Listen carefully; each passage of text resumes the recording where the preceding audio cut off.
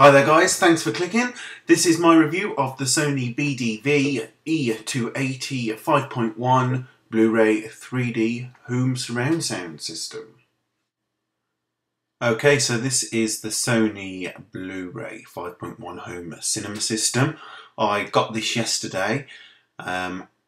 Originally I wanted an AV receiver because I wanted to put my Skybox in there, I wanted to put my Apple TV, and I also wanted to put the PlayStation in. This, however, does exactly the same job, and it comes with a Blu-ray player built in, which is great.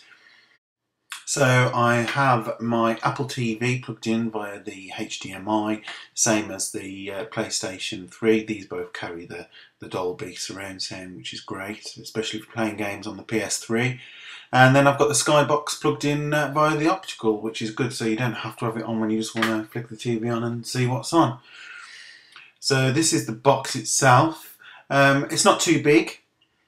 Obviously you've got all the usual labels on here. It is the latest DTS HD and Dolby HD, which is great. It's got those codecs in there. The speakers are relatively smart for such a cheap system. You can see the size here in comparison to the iPod Classic. Same with the centre speaker. That's, you know, pretty neat. Fits on top of the Skybox, quite small there.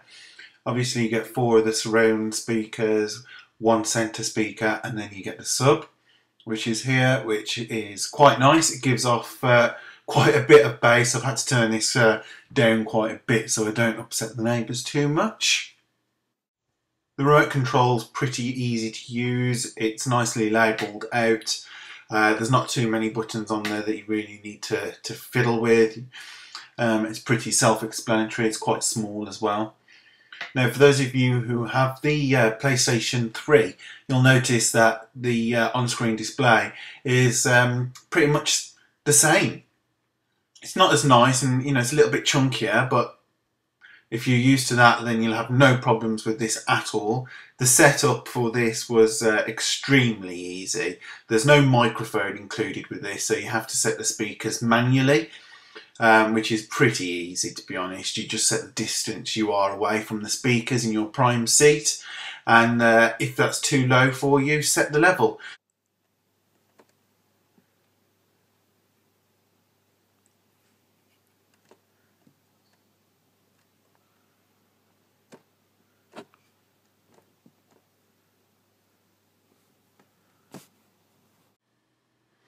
I did actually find that the surround speakers on the left and right rear, they were quite low volume wise. They are quite far away from me in my lane, but I did have to turn the volume of those up at least 3 decibels, especially for watching things like Spartacus.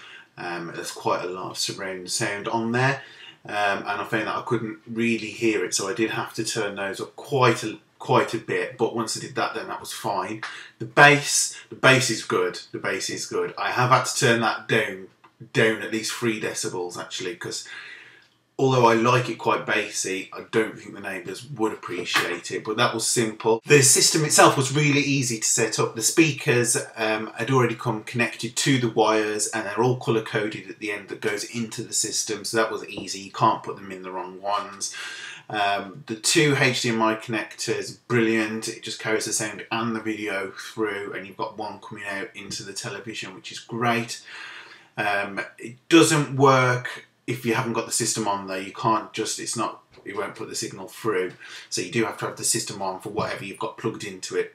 The Skybox, I've got that plugged in optically, so I don't have to have the system on if I just want to watch the telly quickly, see what's on, set something to record. I don't have to put the box on, which is great. It does take a couple of seconds for the box to come on, about 10 seconds, which is fine.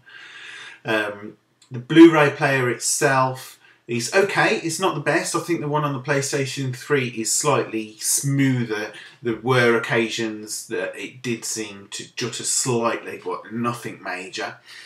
And certainly watchable. And obviously you've got a lot of online content on there, a lot of media streaming services, BBC iPlayer, Demand 5, Love Film, YouTube. The guy in the Sony shop said that the E380 was a lot better system, but when I compared them both, I found that there weren't really that many differences. With the 380 you get an app which you can control the services on there, so you don't have to use the remote.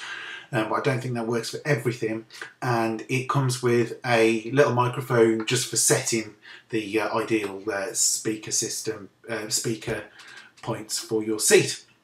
So yeah, for $199, can't beat it really. You can't get an AV receiver and a speaker package for $199, especially not with the Blu-ray player included. So yeah, it's great. Goes really loud.